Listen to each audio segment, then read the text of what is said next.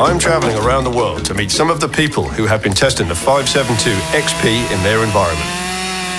Beautiful day in South Africa, in a fantastic pine plantation. I'm Andy Campbell, and this is South Africa.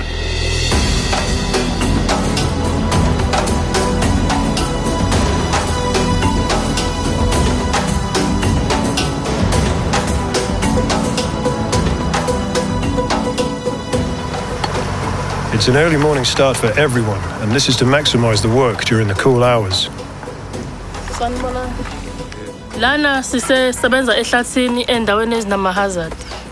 Sicela silandela imigudu yokuwisa ngendlela ephephile.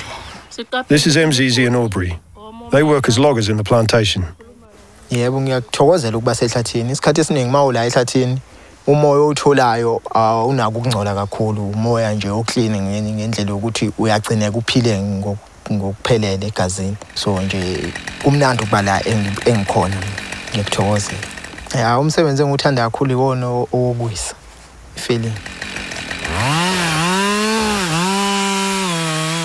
Nokuthi ilanga iweda nangabe ilanga lishisa kakhulu. Umsebenzi uthanda ukuthi ugqilaza kancane uma ngabe kushisa kakhulu. Kungcono uma ngabe kupholile.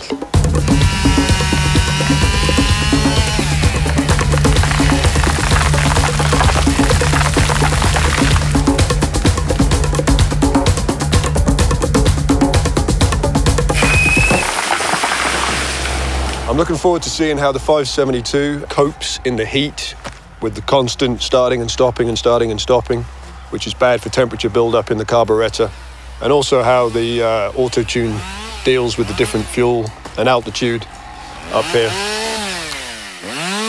Ya into engiyibona ukuthi ibalekile ukwazi ukusebenza kahle umshini ube